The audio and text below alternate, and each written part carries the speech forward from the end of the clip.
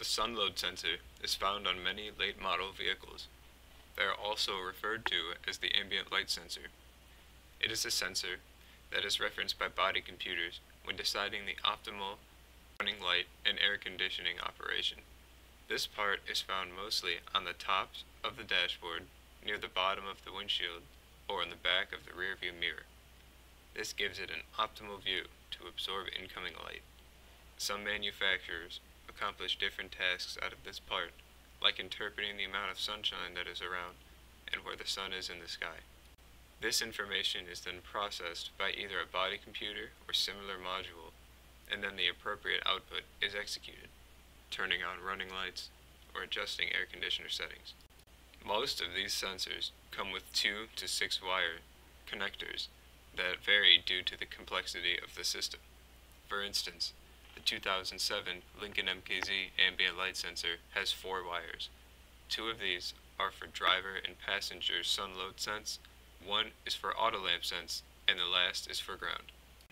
The 2014 Chevy Silverado has a 6-wire connector because Chevy integrates a security indicator, inside air temp, and sentinel delay signal wire into the connector. The 2012 Toyota Camry operates its sensor on a 12-volt clocked power supply through the HVAC control module. This sensor uses a pulse signal for data identification and transferring the sun intensity measurement. This voltage varies between 0 and 4 volts. These types of sensors operate on a similar basic idea. The amount of light present changes the voltage that is sensed. This change in signal voltage indicates to the computer what running light function should be utilized. The 2014 Chevy Silverado operates in a 0 to 5 volt range, where a reading between 2 to 3 volts means nighttime and 3 to 4 volts means daytime. Toyota provides a great diagram that is to be compared to when scoping out the sense wire. It also states, if the ambient light becomes brighter, width A will become narrower. These are the data display screens for the 2014 Chevrolet Silverado. You can see the bottom display shows the ambient light status, either being night or day. Above that is the ambient light sensor value. Light from the cell phone LED is being applied to the sun load sensor. The fluorescent shop lights are not registering through the sensor, so it gives a night reading. Moving the light like this really demonstrates how the sensor is working. Changes the voltage value and the display on the graph. Shining the phone directly on the sensor like this mimics the sun being out and bright. You can see here that the ambient light sensor status just flips to day. The light signal was at about 4.1 volts when that happened. Exterior lights turned off as well, and the range is extended from 2 to 4.1 volts.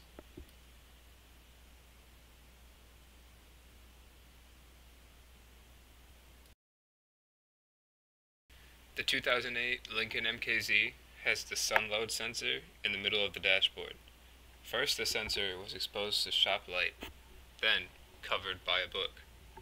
This book blocks the incoming light, and then the computer switches into night mode.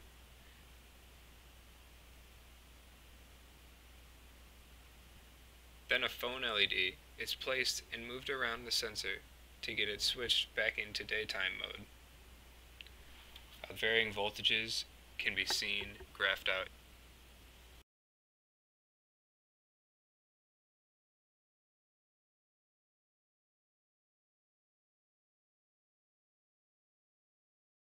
Diagnosis of these sensors is straightforward. A voltage test or resistance test to the pins on the connector can give good information. Toyota gives specs on their 6-pin connector for voltage and resistance testing.